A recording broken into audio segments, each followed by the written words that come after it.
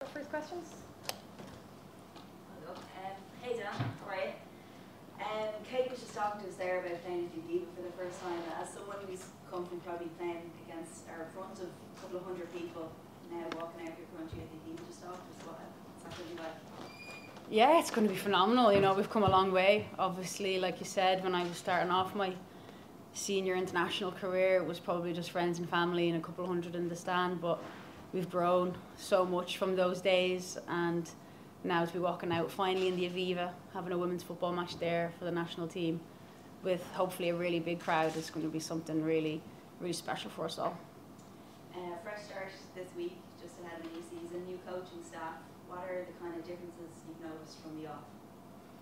I think just straight away the level of professionalism. You know, obviously there's been 3 new roles introduced into the squad, which we haven't had before. So I think that's a massive sign of intent from the association that, okay, we want to raise the level like it's been here, but we want to raise it up there. And I think just to raise the standard across the whole team, staff, players, on and off the field. I think it's going to be massive, and it's going to be really exciting to be part of.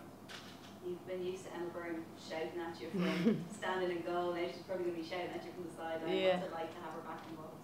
Yeah, it's great to have her back involved. You know, Emma, I've obviously played with her for many years, played in front of her, so she's going to bring obviously a wealth of experience, a big personality, and just to be able to share her knowledge and experiences with the likes of myself, but also the younger girls coming through. It's going to be really valuable. Lastly then, how helpful is it that so many girls know Eileen Gleeson so well and she's coming in to take charge for the next couple of weeks? Yeah, it gives us a little bit of stability in this kind of, you know, unstable period of transition, but obviously we've worked with Eileen for many years as an assistant under Vera, and she was with us out in Australia for the World Cup. So yeah, she brings her own strengths and nice energy and calmness about the way she leads and coaches us. So it's going to be an interesting camp with her. Diane, you mentioned that first international at the Aviva. For you, what's the significance of that? I think it's just massive for the game in Ireland, you know, to show that, okay, we're filling out Aviva Stadium, and now we're ready for the next step to go into the Aviva, the National Football Stadium of Ireland, and hopefully have a really good crowd. Like, I think it's 30,000 tickets have been sold so far, which is a massive number, and hopefully that will continue to grow in the next few days. But it's just massive. It's just massive to show the progress that women's football has made, domestically but internationally as well, on the back of a fantastic World Cup tournament. Just on the tournament, having had a few weeks to reflect on how it went, for yourself, what do you feel the squad needs to do now to kick on? I think we just need to raise our standards in all levels of performance, on and off the pitch, expectations of ourselves, expectations of staff, increase the level of professionalism across the board in every facet, be it match analysis, opponent analysis, performance related, nutrition, recovery, everything across the board, and obviously just get the best out of us as players, as a group on the pitch. You mentioned that level of professionalism a couple of times. Do you feel that was lacking under Vera?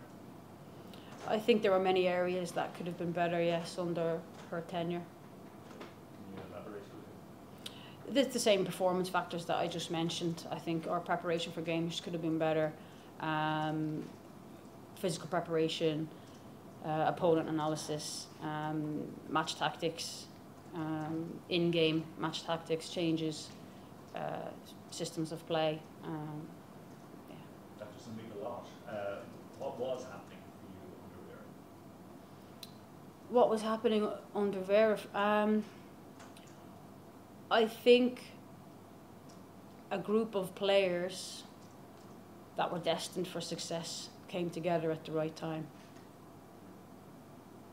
But what you've outlined in terms of what was lacking, what was her approach? What was her take on analysing opponents and prepping for games?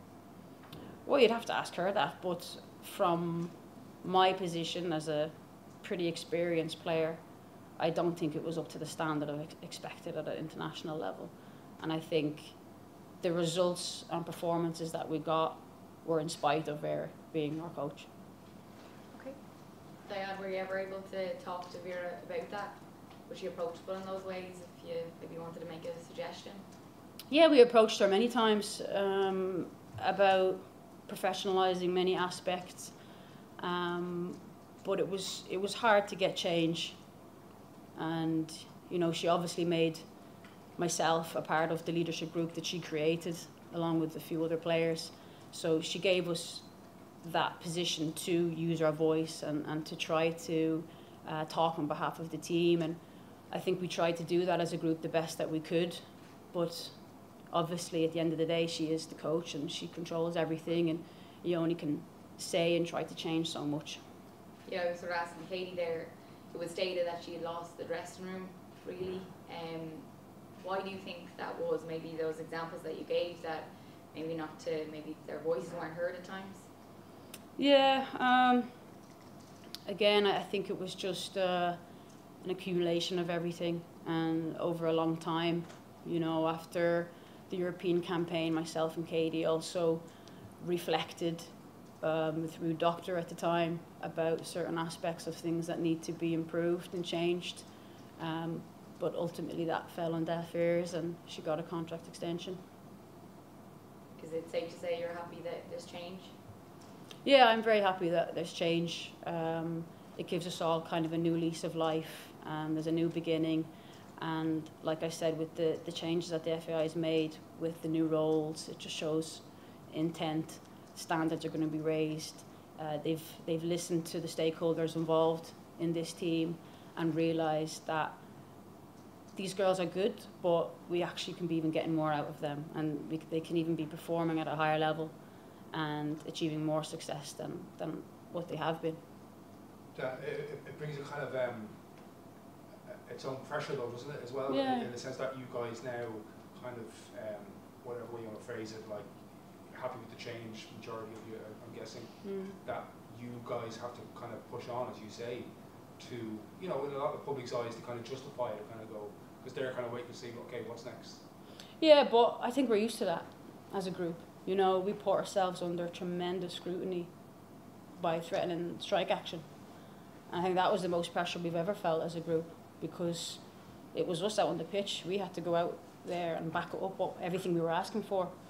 So I think it's a little bit like that, you know, and I think we've grown as well with that pressure since that period of time. And now we've backed it up at results. We've shown that we can contest with the best, and that gives you an inner belief and an ability to deal with those expectations and those pressures. And do you understand, I mean, I know social media is not a gauge, but like, just various other media as well, there would have been a lot of consternation, confusion about the departure, not understanding everything that possibly people in the room might know here or wherever, you guys. Like, do you kind of understand that, or understand that kind of viewpoint, because they're just seeing from the outside? Yeah, of course. Manager gets the World Cup, manager gone, they're going, what's, you know? Yeah, of course, people not in the know will find it hard to understand and see it from our point of view, but you know, knowledge is your wealth, you know, and if you don't know these things, I think it's probably wrong to speak out and to give your opinion on things that you maybe don't have a full understanding of. Just a final question, if I may, Diane. The whole Ruby Alves affair, what was your take on that? It was shocking it dragged on for as long as it did. Yeah, it was shocking, but it also shows how far we still have to go in women's sports. Unfortunately, you know, we have made tremendous development in the last couple of years in so many areas, but I think it just highlighted that there could be still those possibilities for those things, those moments to happen, unfortunately, and that we still need to be prepared to deal with those situations, and yeah, keep on our toes, learn from it, and move on. Were you surprised at the level of pushback that came from certain quarters and support? No, I don't think I was, because for something like that to happen on the global stage, cameras all around, broadcast, you know, World Cup final, every country, and to see something like that, I think people were just shocked. So I think the pushback was warranted and understood. Thank you. Anna? And did you feel, Diane, that you had a big personal decision to make yourself over the last few weeks, or were you always going to go again with Ireland? Oh no, I was never contemplating retirement. No, not yet. No. Great. Okay, guys, we'll leave it there. Thank you very much. Thank you. Thanks very much. Thank you. Cheers, Thank you, guys. Diane. Thank you. See you all on Saturday then. Yeah, best of luck. Cheers. See you then. Bye. Bye. Cheers.